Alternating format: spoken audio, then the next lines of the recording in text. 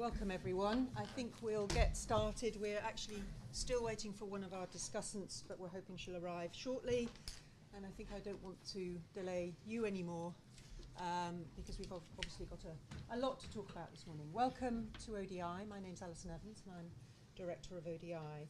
And I'm delighted today to be able to chair this first in what we hope will be a series of events looking at the relationship between electoral processes and democratic governance and democratic transitions.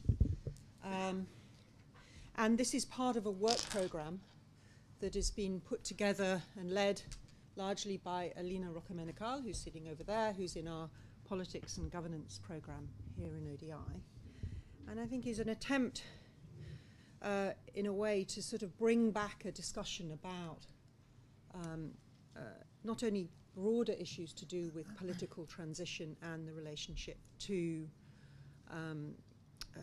development, but crucially to look at the role that elections and electoral processes play in bringing about stable and effective political transitions. And I think we as an international community have kind of bobbed in and out in our enthusiasm for elections as the primary tool of democratic change, and I think this is a really good moment, given what's been going on in a whole number of parts of the world, to sort of take another look at the way in which we both understand the contribution of elections and also how they can be managed more effectively to provide voice and support peaceful transitions of power.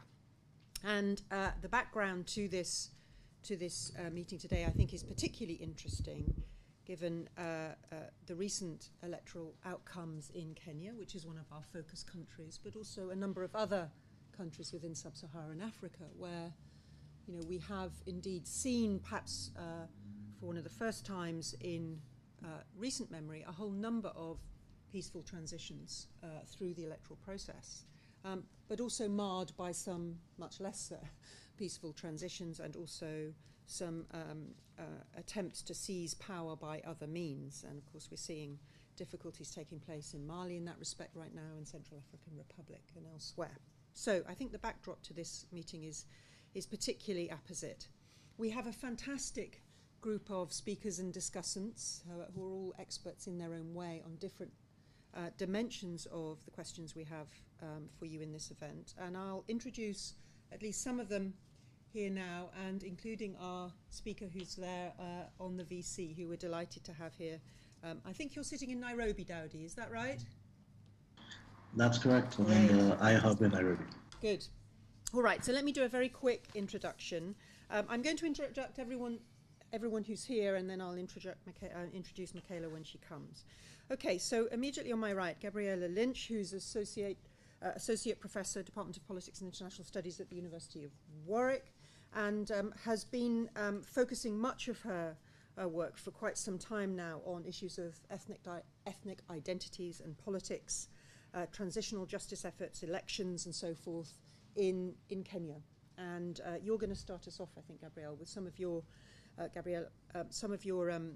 reflections on the electoral transition that we've just seen taking place in Kenya. And then on my far right, Kojo Asante, who is currently a PhD student at the University of Manchester, IDPM, but has actually spent quite a number of years as head of programs and a senior research officer at the Ghana Centre for Democratic Development, actually an organisation in Ghana that we in ODI have partnered with on many occasions over the years, and have got good working relationships with. And Kojo has worked extensively on issues of democracy and governance in Ghana and Africa more broadly, and has had a very interesting kind of on-the-ground experience, having been responsible, sort of leading the kind of command centre for the election observers in the Ghana elections of 2008 and 2012. So we're going to be looking there at two slightly contrasting experiences of electoral processes and electoral transition.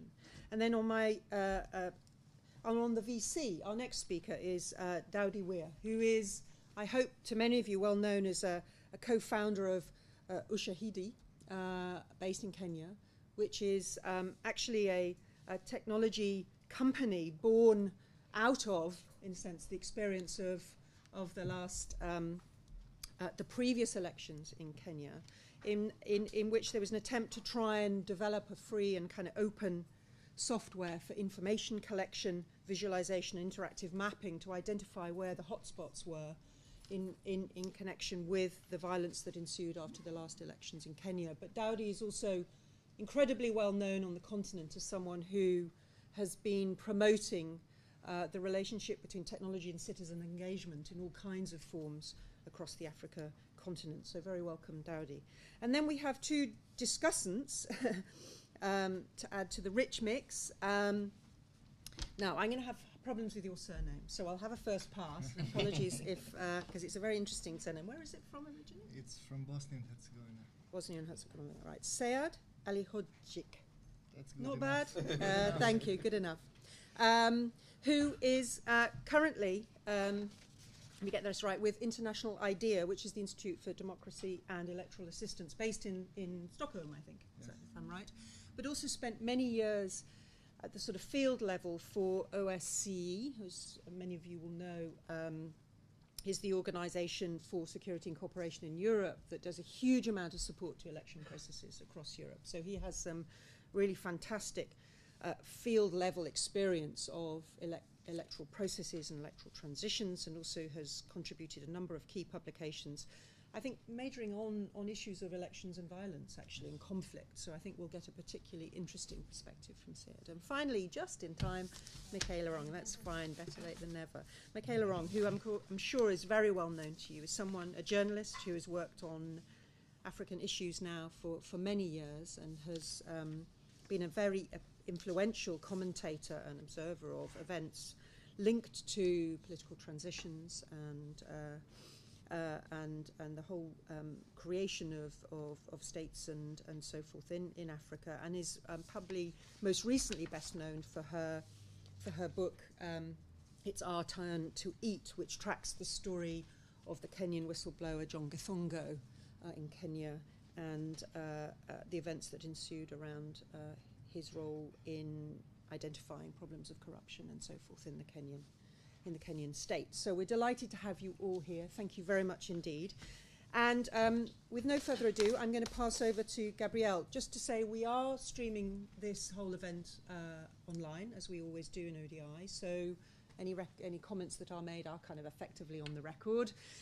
So be aware. And when we come to the discussion part, if you could identify yourself and use a microphone, please, because otherwise people online can't hear what you're saying. So over to you, Gabrielle.